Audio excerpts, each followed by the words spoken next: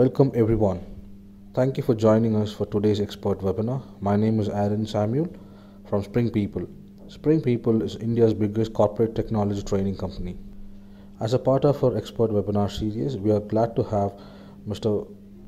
Vishal Chahal, Chief Architect for Cognitive Solutions, IBM.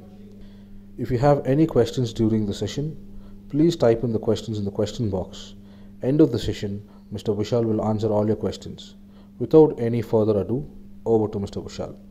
Good afternoon, everyone. It's about an hour's talk that I'm going to do, probably 45 minutes of my slides, and then the rest of the time we can do Q&A. Just hold on for your questions till the end of it.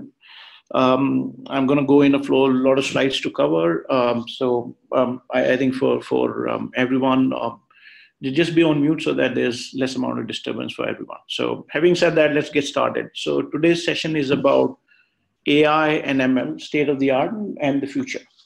Now, AI stands for artificial intelligence and ML stands for machine learning.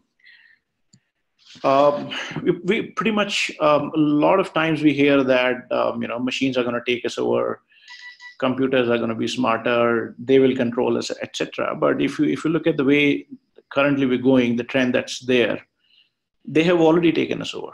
Just that they're too stupid. So you have a mobile phone that you start with in the morning.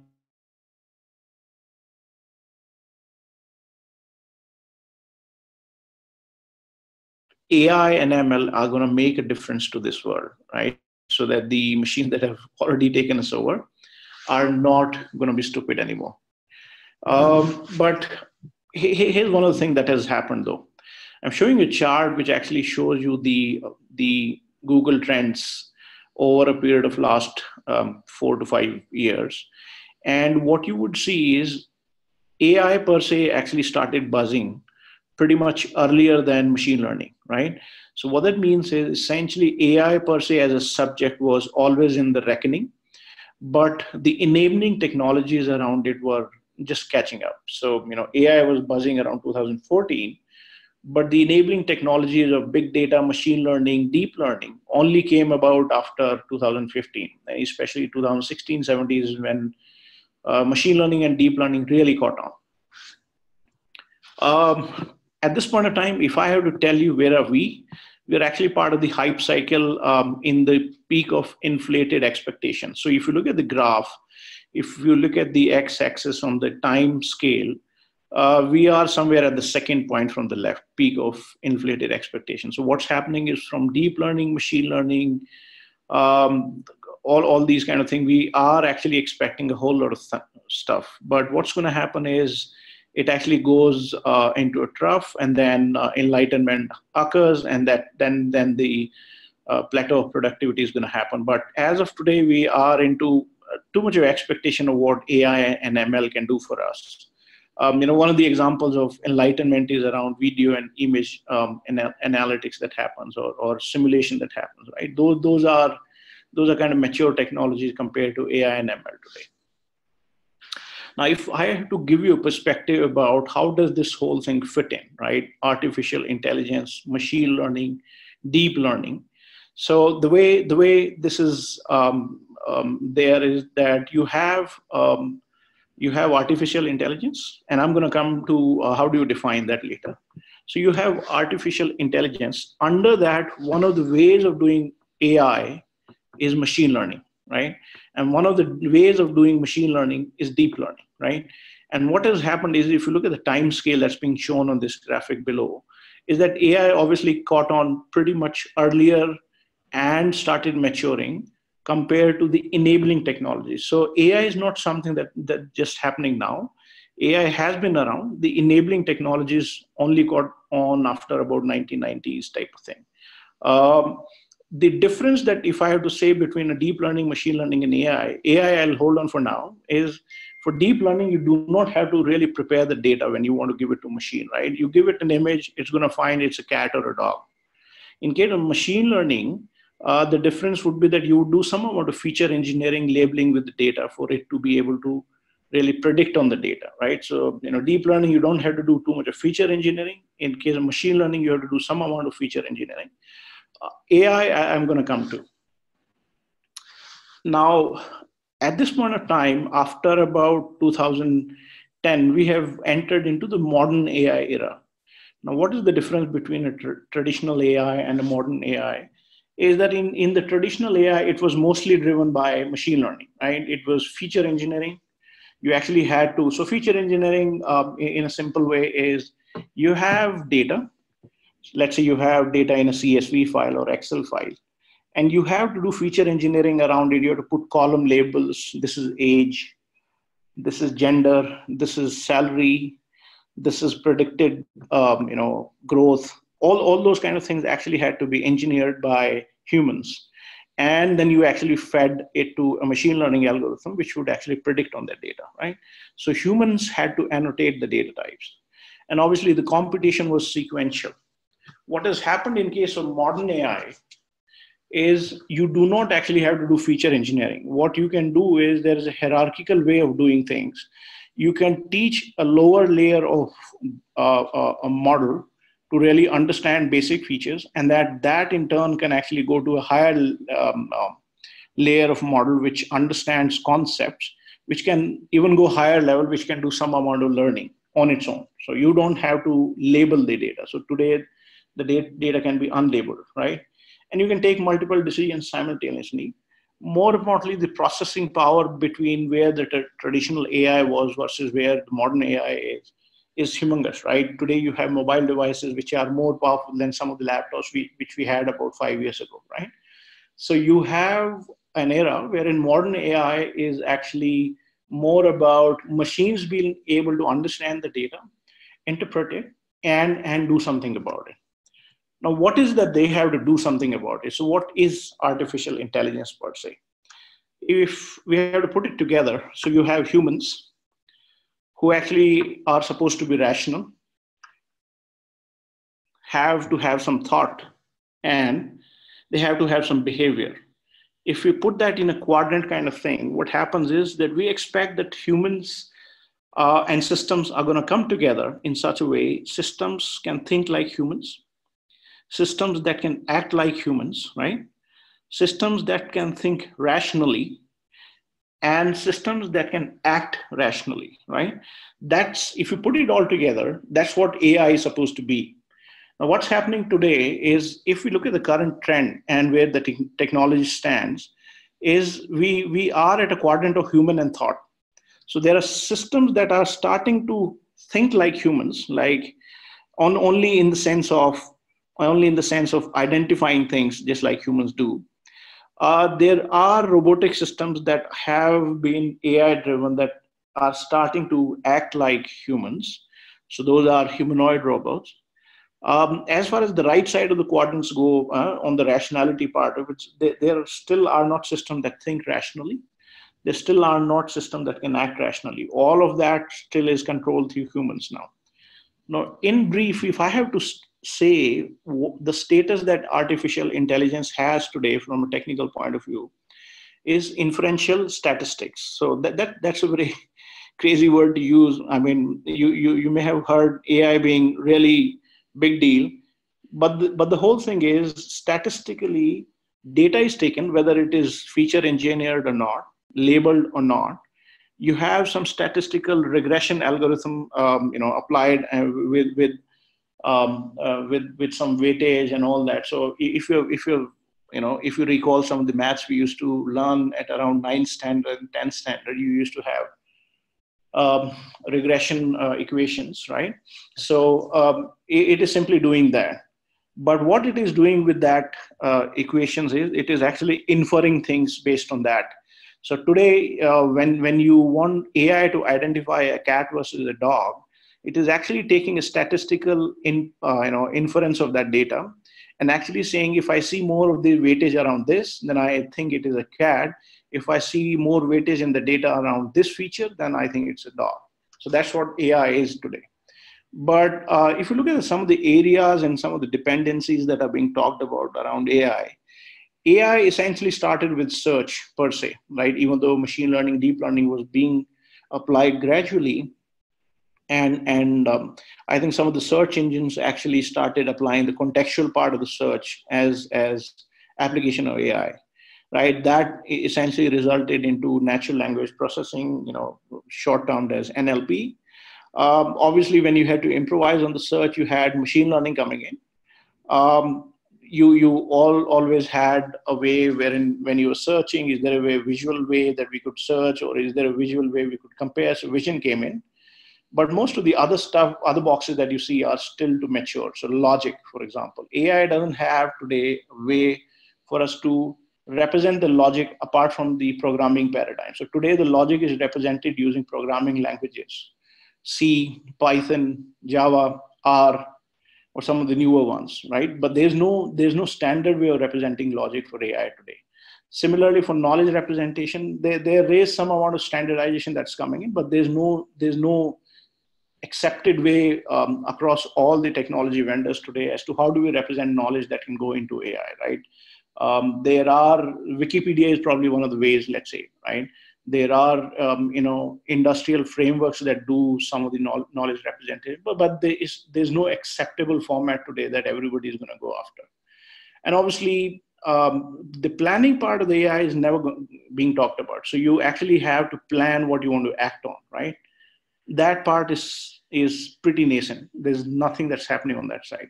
There is a whole lot of stuff happening on the robotics front, because there is two stream of robotics that's driven by AI. That's and both I believe are controlled by or funded by SoftBank as of today. One is this side which actually are more physical in nature, which can do all kind of physical activities, jump and all that, right? The other side is around humanoids, which can actually, driven by AI and ML, they can interact with humans, help them out in certain things. So this is kind of maturing now, or actually coming around. There are no expert systems that are driven by AI as of today. There are mostly robotic systems, which have some amount of expertise being fed into them based on which industry they want to be used in. But expert systems are lacking. So if you look at these boxes, what we want AI to be, or the future state to be, is something called inferential reasoning. That doesn't happen in AI today, right? AI is mostly inferential statistics. It's not come around to the reasoning right now. But what is the state of the art today, if we have to really discuss that? So the state of the art today is things like, it looks at a picture and can say it's a container ship, right? It looks at an animal and it can say it's a leopard, and it can say it's a scooter. You on the right side, you see a screen grab from Tesla, right? It's a semi-autonomous drive wherein the cars can, drive in a semi-autonomous mode. But if you look at, the visual processing that happens through the camera, you can see it can identify traffic on the road, and it can identify cars and other objects there, right? And then you had AlphaGo actually defeating a human at the game, right? IBM itself actually had much publicized event around Jeopardy game wherein humans were defeated by Watson, the IBM AI-powered computer. It was a little different. Most of us are used to a search paradigm. In case of the Jeopardy thing that was done, it was a little different, wherein you were just giving the clues to the machine, right? And machine could figure out based on the clues what you were talking about. That was a little different. So that's the state of the art where we are today. Now, where we are going is that we have gone to a stage wherein we can train machines to describe things. So, for example, it can look at a picture and it can describe what's happening there. So, for example, a man in black shirt is playing the guitar.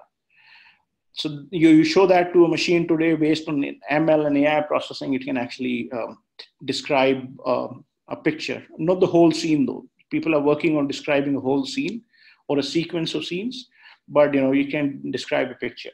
One of the other things that's happening today as part of the state of the art is something called transfer learning. So you can actually transfer learning from one model to another model. So what you see here is you see the face of a female and a painting on the right side. You today have a way of a model to learn the painting style and actually transfer the painting style onto the face of the female. So So that is one of the manifestation of how you can do a style transfer or transfer learning. So you've learned how to paint and you can transfer it. So that allows us to actually maintain models rather than train them every time. You can maintain models for specific tasks, and they can transfer their learning. I'm showing you a photo of Mandira Bedi. I mean, IBM did one of the demos at one of the events for Vogue, the magazine, and we actually were showing that we had a humanoid robot which could take photographs of people and actually do a painting of people based on Picasso or any other style. And then you see a deep dream photo on the right side, wherein a machine can describe how it sees objects, right? It sees them in this way, and then it will match objects in one of the quadrants here or one of the specs of the image here, and that's how they go about it. So this is the state of the art today. Even speech recognition, for that matter, is mostly a quasi visual recognition, because the speech is actually converted into a visual representation, like what's being shown below, that visual recognition is applied on that. So what has been found is there is more accuracy gained by actually representing a speech or the words or whatever we utter into visual representation and actually and process them. So that's as far as the state of the art for speech. Now, why am I showing a whole lot of images? Because most of the processing that humans do primarily is done through only one medium, and that's visual, right? And the percentage of this data that we process is 81%. So most of us, even though we may be communicating through different mediums, but the processing of data the human brain does is mostly visual. So that's why a lot of effort has gone into actually determining how we can tackle the visual part of the AI problem in such a way that it actually goes accurate. It can differentiate between objects. So for example, in the image there, it can not only can it differentiate between different objects, it can also try and correlate, a person is there, if the person is standing, what does she have in hand and all that. Latest one is a research published by, I think, Facebook. It's called Detectron, which is, I think, available on GitHub as an open source code. It allows you to even segment objects inside an image. So, for example, you see on the left bottom the segmentation kind of thing that's been done. So you see a person on a horse, and then this image part can be segmented so that you know exactly where in the image are certain objects. So those localization and instances of how many of those are present. So for example, if there are 2 bikes, it can segment and find there are 2 bikes or 2 drivers kind of a thing. This processing is important because obviously this has to happen for things like autonomous driving in real time. So this is the medium that is the most mature medium as far as AI processing goes. AI is actually going next stage now. It's called inferential learning. So what that means is, let me talk through the example I'm showing on the screen now. So we have a model that's trained for man with glasses. So it'll look at an image and it'll say, oh, there's a man with a glass. Now, similarly, we can train a model man without glasses, okay? And we can have a third model which is trained for women without glasses. So you actually had 3 data sets, not related to each other, trained on a totally different thing. So, man without glasses, man with glasses, and women without glasses. Now, what inferential learning does is you can combine these models together to actually infer a new learning. So, which means you don't have to provide a new training or a new setup for a model to identify a woman with glasses on the right side. Based on the inferential learning it does from one model to the other, it can identify new data set that it has not been trained on. So for example, in this case, none of the models we had was trained to identify women with glasses. It could infer how glasses look like. It could infer how male or female look like, right? It could put the learning together and transfer the learning from one to the other and infer a new image. That's the state of the art as far as AI goes. And this obviously is not relegated only to visual, but this has wide-ranging implications for industry, wherein you can have inferential models build up as a base layer for multiple use cases or objects, and then you don't have to train it for new things. One of the newer things that's happening is for retail industry, for example. You don't have to take newer picture for newer objects that come up. So for example, if you have a new shirt or a t-shirt launch, and you don't actually have to take a new photo with the model again. Today, you basically based on something called GAN, generative adversarial networks, you can actually produce a new image, infer a new image based on a new t-shirt without actually model having taken that photograph ever. So this is the latest thing that's happening as far as the AI goes. And this is pretty much important, because sometimes for some of the stuff that you want to do, you don't have enough data available. Now, what AI helps you with, it can produce some of this synthetic data for you, so that you can tackle that use case. So, for example, for aircraft damage, let's say you want to train a model today.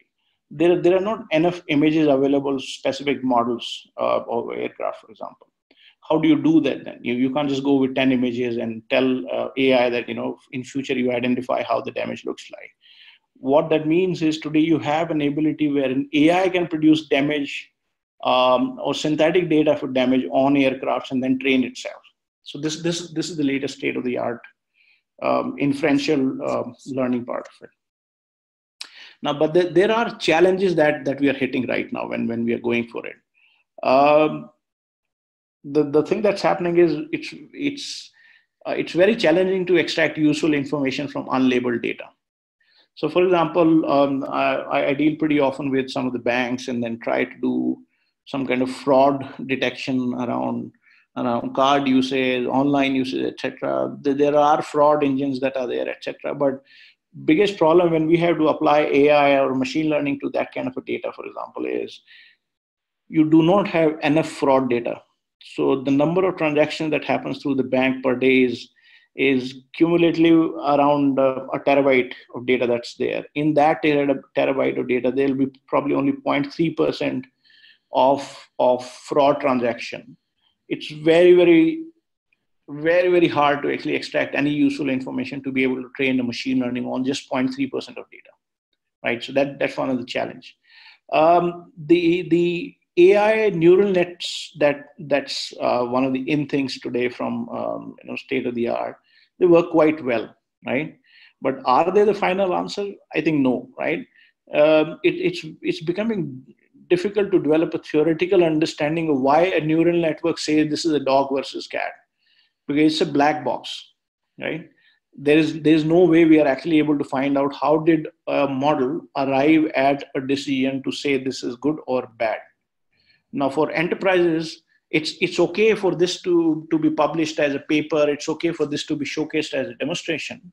But when you have to put this kind of processing, let's say for a bank, for you being declined a card or a transaction on your card, a bank has to be able to audit every action that was taken based on an AI or ML model and be able to say why it was declined.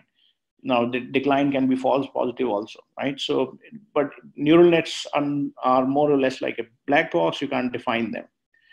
And the models are getting too specialized. So, for example, models are very, very specialized for a specific task in a scenario.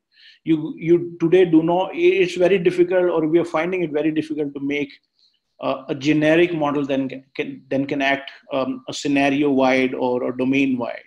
That's very, very difficult. We're trying to tap into the potential of transfer learning to see if there is a way we can use transfer learning to build generic model. But you can imagine, I today do not have a model that allows me to look at anything and say this is the genus animal, and under animal it can classify all kind of things. There's nothing like that exists today. You actually have specialized models for domestic animals versus wild animals versus all kind of things, or you need to have those pictures together, all kind of issues that we face there. And you can imagine if we had to do transfer learning, we had to build it from ground up. How many models are you looking at? That actually for enterprises is a difficulty today. And then it comes to scale for distributed big data. So most of the AI demonstrations that we keep seeing today, most of the publications that appear today, can you imagine when it has to happen in real time? on distributed big data like that a country like ours produces is going to be humongous. It's going to be difficult. It doesn't scale. AI today has not been tested at real high scale. So this is one of the lacunas in the sense most of it is in the demonstration and proof and proof of concept or prototype stage. If I was to say, there are not too many AI use cases that have been distributed for scale. Not too many. I think the biggest example of this is Google Maps. I think that's the only one that I see is distributed for scale, a lot of data, and people are using it, but not too many examples there. What is the technology landscape that looks like today for AI? I have this chart that's going to be on your screen now, which is trying to cover most around what's happening around AI. So you have computer vision, neural networks, speech recognition. I'm going to go counterclockwise. So you have speech recognition, deep learning, chatbots, right? Machine reasoning, some amount of effort that people are trying to put into this as a separate subject and see if we can come up with something on that. Natural language processing, knowledge representation, and as I said, again, there are separate efforts. Every vendor has their own way of doing it. Image recognition, machine learning, virtual agent. So chatbots and virtual agents are a little different. Chatbot is a simple chat, question answer kind of thing. Virtual agent can essentially be even in the form of a robot, right? And then autonomics, wherein you have robotic processes actually trying to do most of the stuff of processing through AI. For example, loan application, processing, document verification, matching data, etc. All that can be put through autonomics and go about it. So this is more or less like the kind of technology landscape that exists today. There's much beyond that research works on, but these are the ones that are being offered through different vendors. But what is the vendor landscape and competitive landscape from IBM point of view look like? Let's look at this chart from below. So at the bottom, you have something called infrastructure. You have infrastructure as a platform, as a cloud. Cloud can be private, public. But the biggest vendors there are Amazon, Google, Microsoft, Alibaba, IBM, HP. One name that crops up here and that most people are not aware of, I have not been looking through, is Alibaba. China has been investing heavily into this, right? I think they're serious about it. They have good infrastructure going. So you have players who are actually providing infrastructure for you to be able to develop AI. That's one, or deploy AI. That's the bottom part.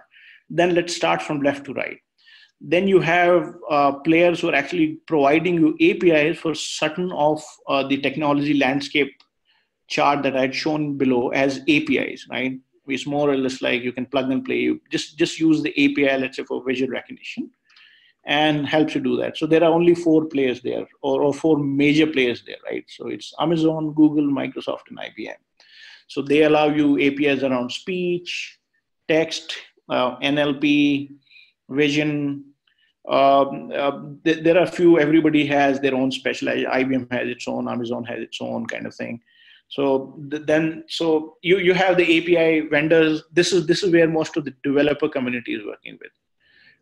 Then comes the customer engagement part of it. This is proprietary, wherein everybody has a solution based on AI, and then they are offering. So, for example, Accenture offers something, Google offers something, right? So, proprietary, for example, means internal fraud detection, right, for securities and exchange. So you're dealing with stocks. You may be transacting as well as interacting with the customers. We can actually identify if a fraud is happening by looking at all your emails and chats and other data that you're doing and correlate them to transactions, dates, timeline to really find have you been planning for certain transactions or not? So something like that. There are proprietary solutions. There are niche players in this area. They assemble their own stuff using AI and then they deliver. When they are doing that, if you look at the bottom part of this box, most of the technology they are using is open source. And TensorFlow stands out there. Apart from TensorFlow, there are a few other, but Google actually has released this library a few years ago, and they've been releasing updates to it. And this seems to be the most popular library as far as visual and speech and other part goes. Obviously, for text part, there are a few other CNTK. You have Scikit, Scikit Image, MXNet, all kind of thing. But the important part to say is when you look at the infrastructure, you look at the API based vendors, all of them are just providing the platform or the infrastructure, but the technology they are using underlying is all open source. So if you have to train a visual recognition model today, you can simply just use an open source piece of library to build that. When it comes to deployment, you can choose your vendor. Then there's the other side on the right. It's called chatbot devs and assistant. A lot of work is happening. So AI adoption is going to be slow. As of now, everybody thinks just design a chatbot and you are on for AI. That's not the truth. That's half truth in the sense you're just starting on the journey. You're not there. So again, there are different vendors there, and those are highlighted there. So there are bot development vendors who have their own platform that allow you to develop a chatbot quickly without you having to really worry about the whole infrastructure as well as the design of it. Then obviously there are vendors that actually give you assistant. So for example, you have Alexas of the world, and IBM has something called a button that it deploys with some of our retail customers to really just order at the press of a button. Just speak into it and it'll order that item for you. Then obviously there are business facing on the right side that you see the box. They have, based on their primary product portfolio, they are embedding AI into that, and they are offering that as part of the upgrade of their packages. For example, SAP is going after upgrade, and they have AI embedded into some of their products that they sell out. For example, Microsoft, you look at it, the most money-making thing there would be Office, I believe, and AI is getting embedded into their Office suite of products, right? Same goes for Google. Google, doesn't seem to charge for too many things, but they have AI embedded as part of their product portfolio that people use, and that's being offered as a business app. So this is how the technology and the landscape around these technologies looks like. This is how it's being played out in the market today. But the biggest disruptors are not the vendors on the previous slide. The biggest disruptors are the startups. AI is one of those technologies that's going to be driven by, changed by, and actually matured by startups. So the platform vendors, the infrastructure vendors, the API vendors, they all have a hiccup in actually using AI to really do something meaningful, because you have a limited staff, you're always working for platform products, etc. But it's the AI startups who are actually focusing mainly on how do you use them. And they are spread across. So robos and vehicles, fintech, edtech, travel, transport, HR, you name it, and you will find one startup there. Most of the money is being poured into health. The healthcare industry is going to mature the most on AI. The most amount of money for investment for startups is going into healthcare. That's going to be big. And they are disruptors. They are setting the trend as to how the usage of AI is going to be. And they just don't exist only in the space I was showing you at the previous slide. They're all across different industries, all across different platforms. You name it and you have it. So biggest takeaway, if I have to tell you today, is the startup ecosystem is going to drive how the adoption of AI and its processes is going to happen for the businesses. The technology vendor are just going to be the providers of technology. The adopters are going to be these startup ecosystems. Let me take you through some of the industry use cases just to keep you engaged as to whether it's being used and how it's being used. So it's being used in multiple ways. You do see facial recognition, etc. But one of the things that's being used at ATMs today is something called masked face detection. So you may have your face being covered, but is there a way for us to identify your face, even if it is masked with cap or a hoodie or something, right? So that's one big thing that's coming up, wherein there is some amount of serious work that has happened. There's actually a paper even published by Indian Institute of Science in Bangalore, to really say how or what is the approach you can do to do mass face detection. This is going to be applied in multiple places: ATMs, different buildings, government buildings, etc. One of the other use cases that's getting used pretty, is going to be used pretty frequently by insurance agencies is going to be distracted driver detection. So your data is actually being captured all the time from your driving behavior, etc. But if there is a visual camera that's put in, it can actually know and record whether you are getting distracted or not, right? So if you look at the way it's going to correlate the data from your IoT sensors and the visual part of it, and really find out if an accident happened because you were distracted. Insurance agencies are actively looking at using some of this kind of a data and approach.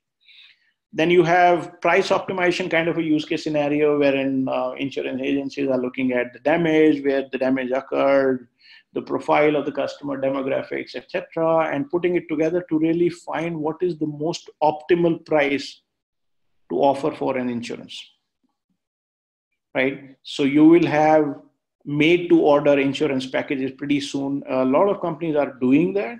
I think it's not caught up that much in India as of now, but this is going to be one of the major things that's going to come in based on how you drive, how you have, how many cars you've had, how many accidents you've had, all kind of demographic data that goes in along with that. And you'll have a custom priced insurance package for you. Then there's obviously, car damage classification that needs to happen as to which part was damaged, what was the extent of the damage, replaceable, not replaceable, etc. That can be done. So that's again, all these are actively used. You have agents that go out, take the photo, submit it back, and those are classified at the back using a machine learning algorithm that actually,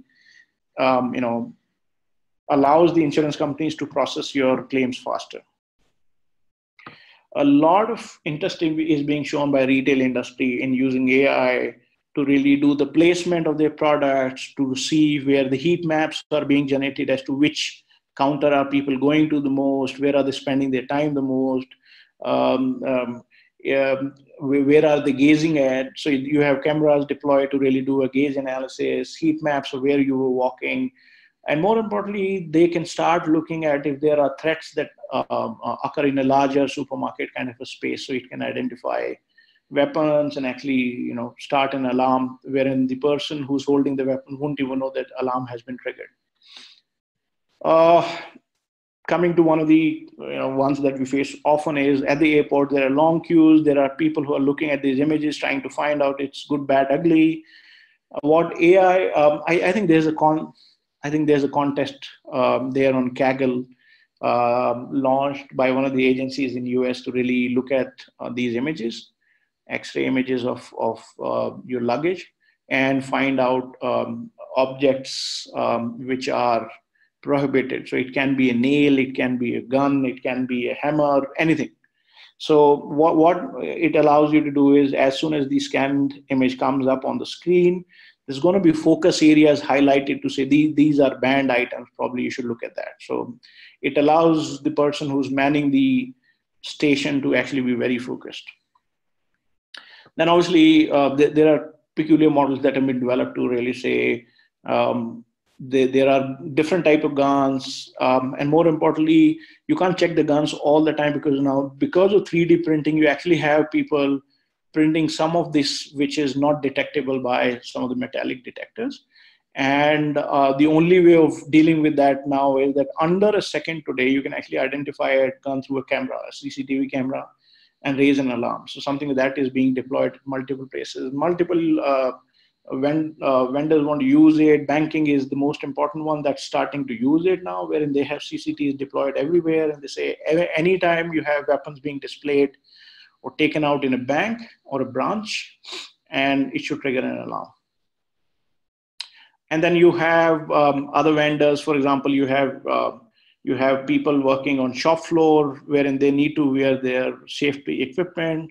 It's not always, so they may wear it at the checkpoint and then they go and then probably put it down. For example, you may wear the helmet at the checkpoint, but go in, and when you're working at the shop floor, you may take it off. So there are models being deployed, especially for aircraft manufacturing kind of scenarios, wherein they want people to be very careful on where they put stuff, what they're putting, etc. And the AI is always tracking through CCTVs their movements and whether they are really adhering to the norms, protective equipment norms, etc.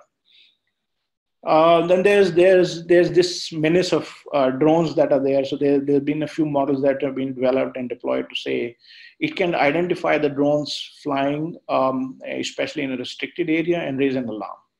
So you can't have people manning your campus all the time, but you can have cameras looking up outwards, and they can actually find drones when they're coming nearby and raise an alarm.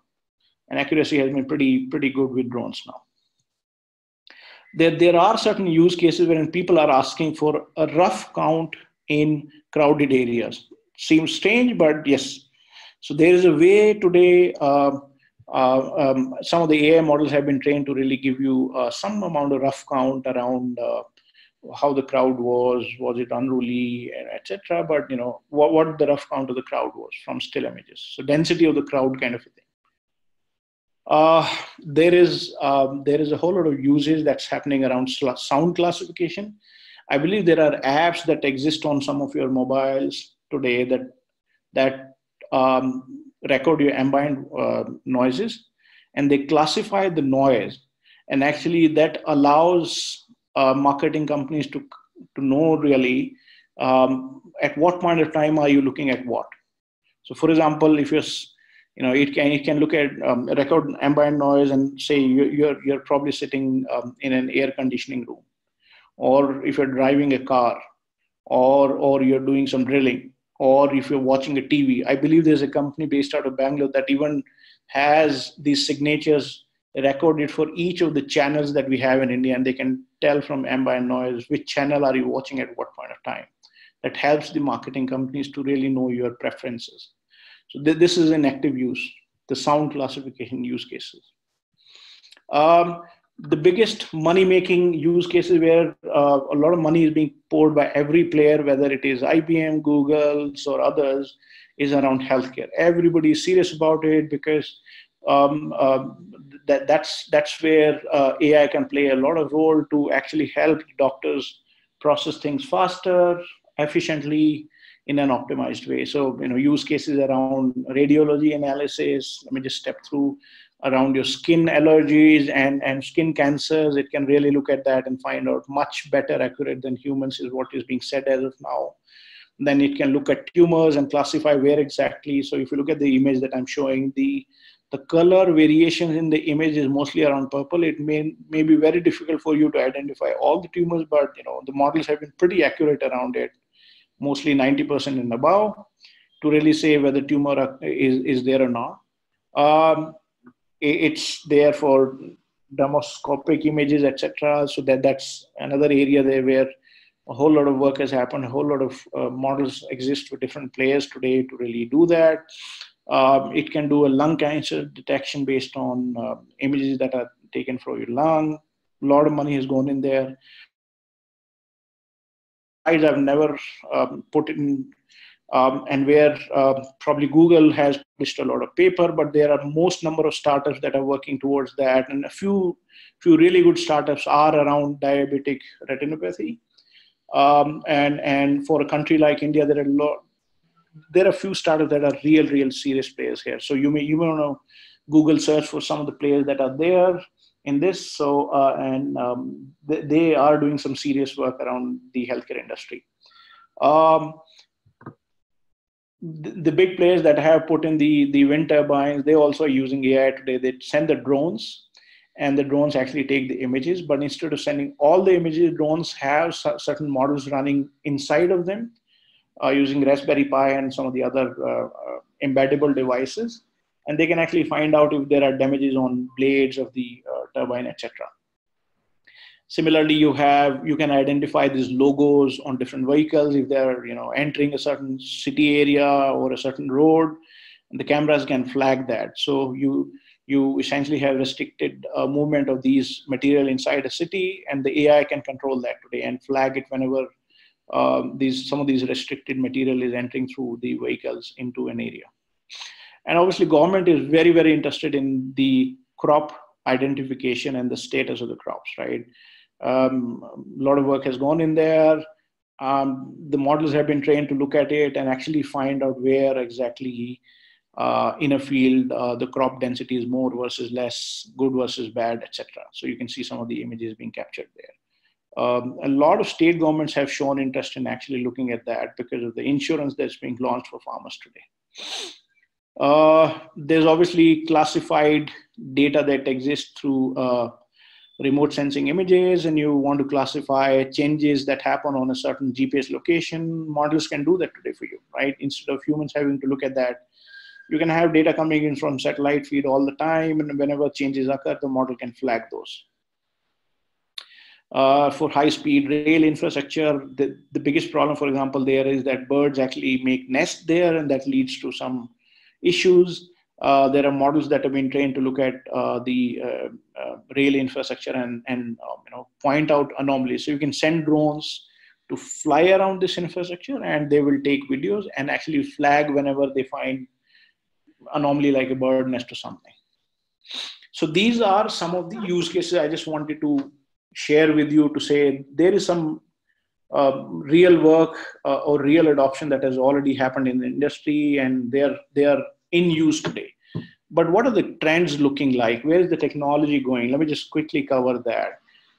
The biggest trend is semi-structured data, and you'll hear a lot about it in coming days and years, is that we keep talking about structured, unstructured data and big data and all that. One of the things that has been ignored the most, and this chart is trying to show that, is by 2020, the biggest pie is this grayed out portion. So there is this dark green, which is structured, and the light green, which is unstructured, but in between is semi-structured data, right?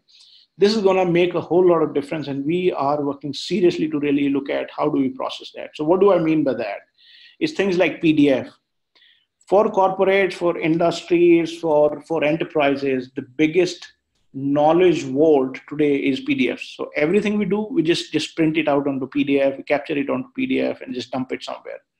They hold enormous amount of knowledge, and there is a way that AI can help us extract that. So one of the ways it's showing you on the screen now, you can write parsers that can interpret it and represent it semantically, and then you can look at a chart that's there in the PDF and look at the trend there and represent that semantic to say it's a good trend, bad trend, etc. All those things are actually happening. So you can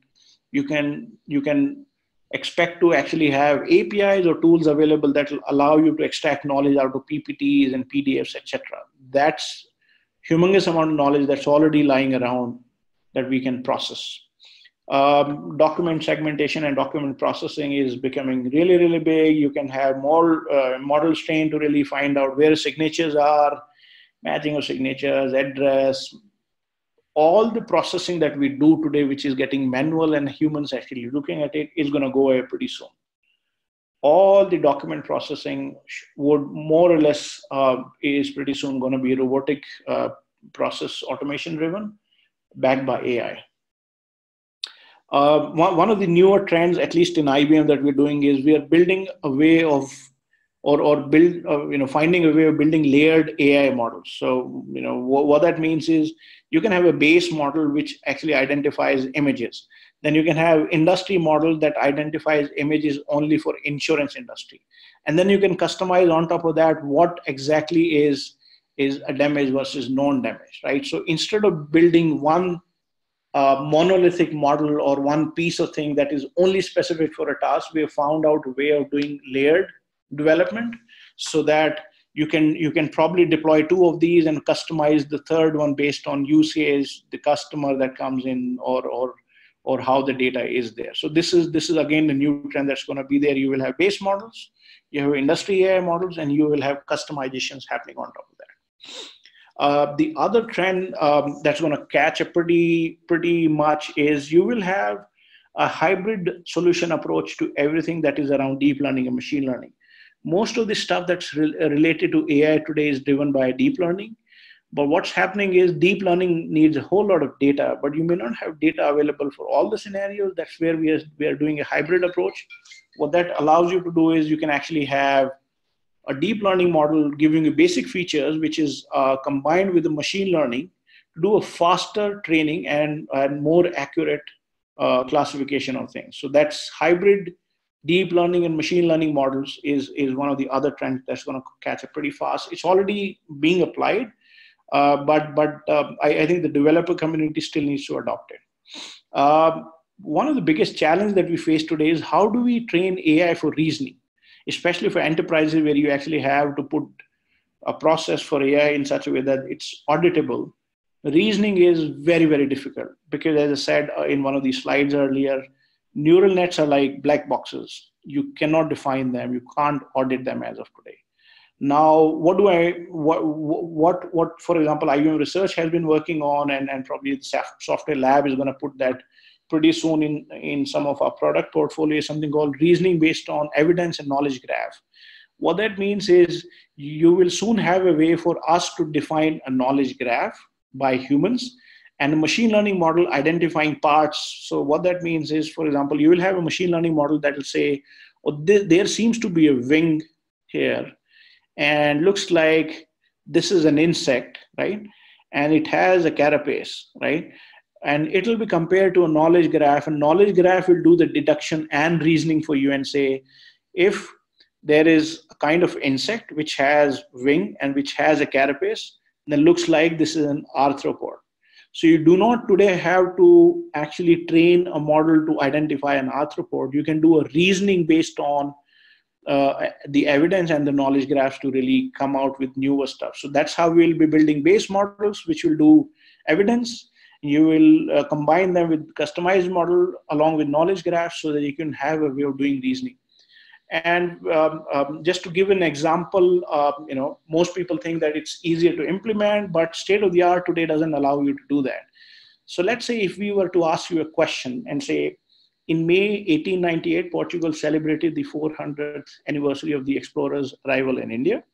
And you give it an evidence today saying in May, Gary arrived in India after he celebrated his anniversary in Portugal. The state of the art today is going to do this.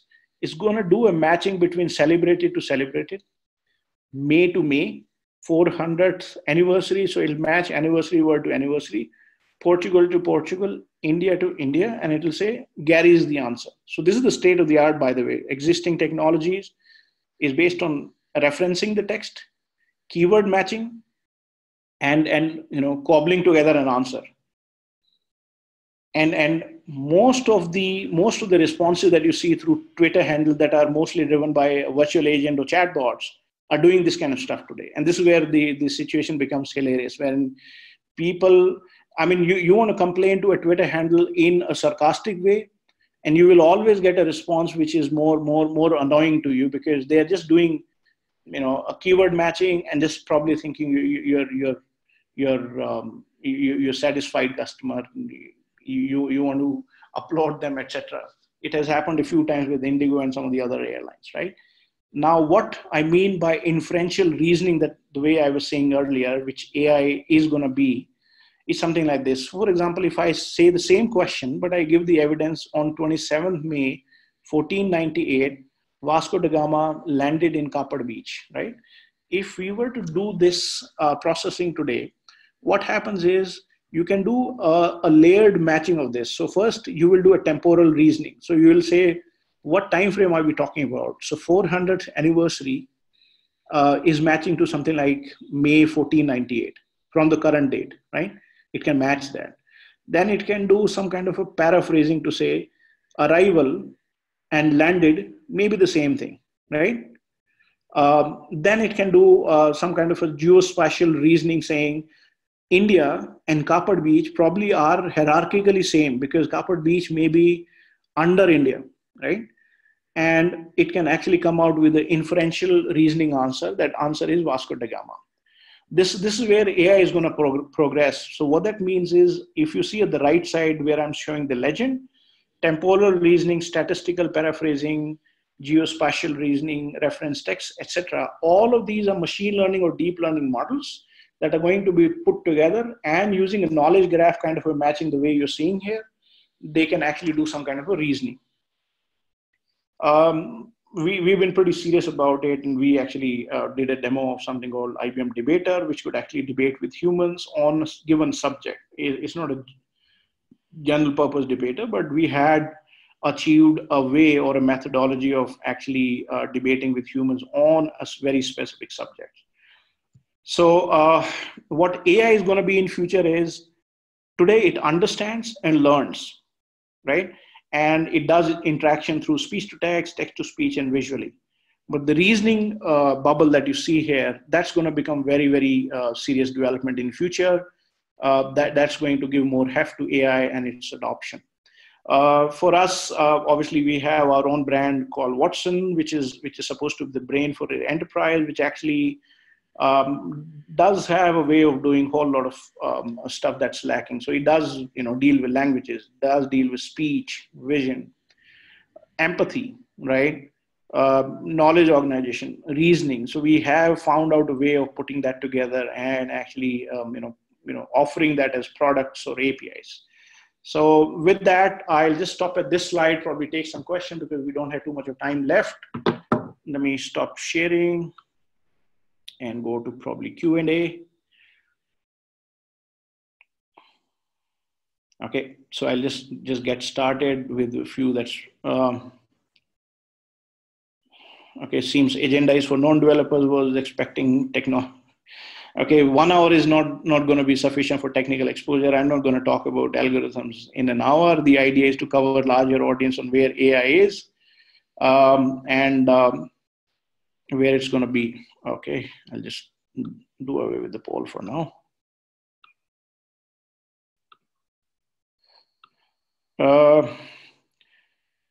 As a beginner, how can one start to learn ML and AI from scratch? Well, there are courses being offered by different vendors today. I mean, I think there are few that are paid. There are few that you can start with. I can answer that from IBM point of view. IBM has something called Analytics University that you can start with. That should be a good start for you to get started within AI and ML. Apart from that, there are Coursera and other courses that are there. Transfer learning is in infancy. Deep learning really requires a lot of data. As I said, we have found out, or we have researched on ways to really, circumvent the requirement of data for deep learning, wherein we are saying you can build a layered approach to building models, and you don't need too much of data for all the different scenarios to do transfer learning. What is the difference between AI? Sorry. What is the difference? AI and predictive. Predictive is mostly feature data. It is feature engineer data wherein you are just predicting one output. It's not multiple classification kind of thing. AI, on the other hand, doesn't need to be feature engineer data. It can be raw data you can give it. But more importantly, predictive falls more around statistical approach to predicting something. AI remains more around inferential approach to predicting something. If we need to get into AI and ML, what technology would be the gateway? I think the biggest gateway should be you should be familiar with Python or R as a language. That's where most of the packages and open source libraries reside.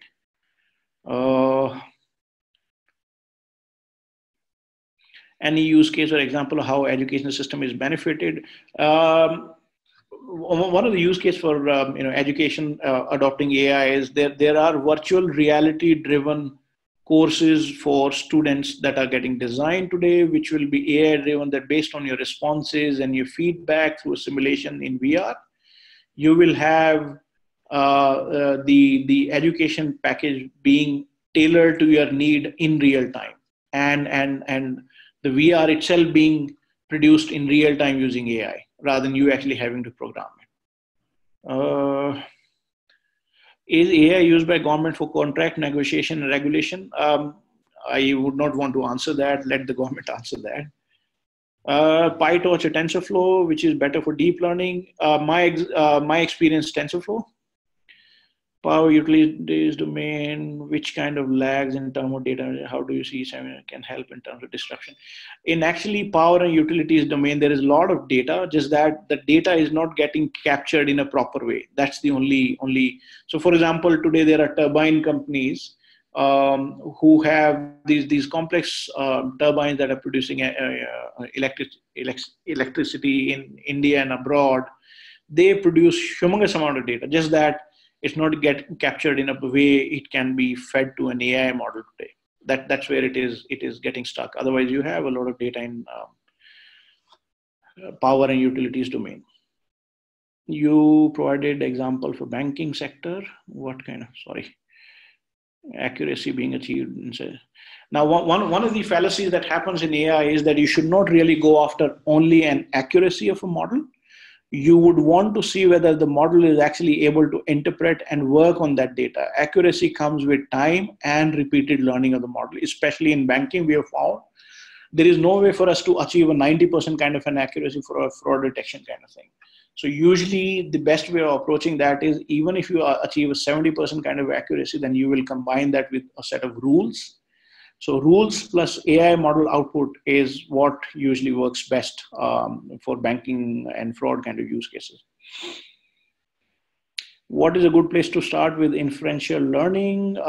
Just Google for Pi image search and transfer learning. And I think there's a book that's published by the person there that's very, very informative. Thanks, Mr. Vishal. Great. Thank you, everyone. We appreciate you being here. We will send you the recordings by tomorrow. Visit springpeople.com for upcoming webinars, connect L&D webinars, tech webinars, and conclaves. Thank you again for joining us today's webinar.